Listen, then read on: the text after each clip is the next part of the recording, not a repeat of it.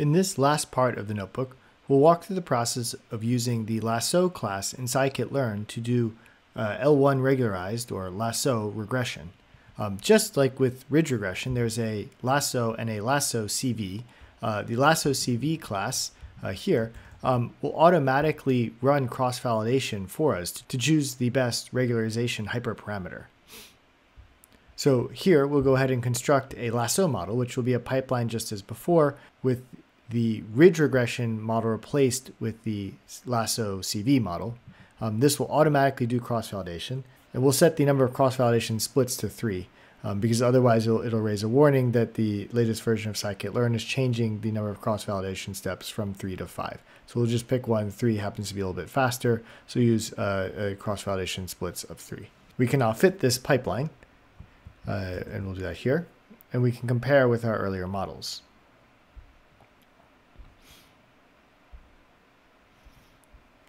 Cool. So the Lasso CV model actually ended up with a just slightly higher validation error and a slightly higher training error. So in this case, we actually got a model that wasn't quite as good as our best ridge regression model. It's not much worse, but the Lasso model, as we noted in the earlier part of this lecture, actually has a unique property that will also help us identify the most informative features. So I want to go look at those features now. All right, so actually what I first want to do is look at the parameters of these two models and in fact look at their distributions. So we look at the parameters of the Lasso CV model and I'm going to look at the parameters of the ridge regression with cross-validation model. So these are the coefficients, the parameters of each model. We'd expect that the Lasso model is going to have a large number of parameters which have coefficient values of 0, while the ridge regression model will have a large number of parameters with small coefficients or with small parameter values, but not exactly 0. So let's take a look. And indeed, we see that. So this is the histogram of the parameter values. So the ridge model is a bit more spread out. Most of the parameter values are concentrated around 0. The Lasso model has a large number of parameters that are exactly at 0. So this big spike here, the models that are exactly at or very close to 0. Right, so this is Lasso is allowing us to eliminate a large number of features from a model, and then we maintain a few that actually move pretty far away from 0.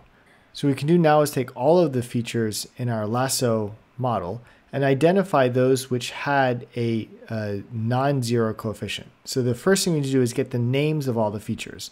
So the names are going to be the quantitative features, plus the list of names of the features constructed by the one-hot encoder of the origin, plus the names of the features created by the bag of words encoding stage.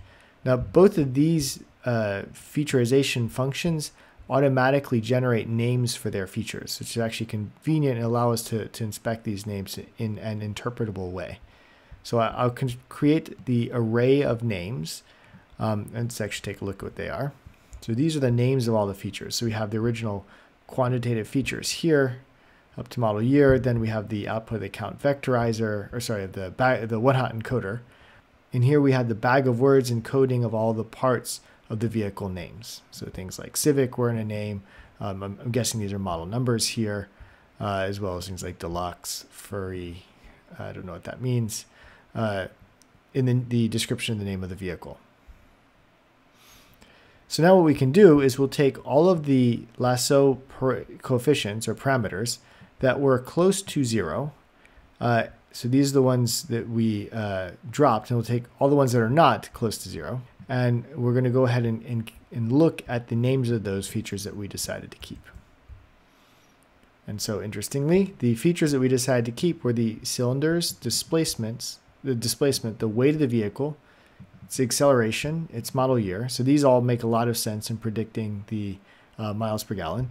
But also some of these terms like whether or not the car was, so this is the origin of the vehicle. So if the car is made in the USA, that's indicative of its miles per gallon, probably not in a good way.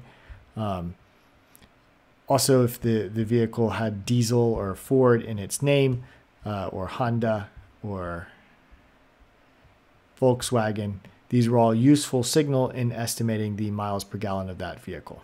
Right, so these are the features that were that were kept after removing or shrinking all the remaining features to 0. All right, so that is the end of this notebook. So hopefully you got a sense of how to use regularization techniques to support models on a large number of features. And then by tuning the regularization parameter, we ensure that these models don't overfit, even though there's a large number of features that they can draw from.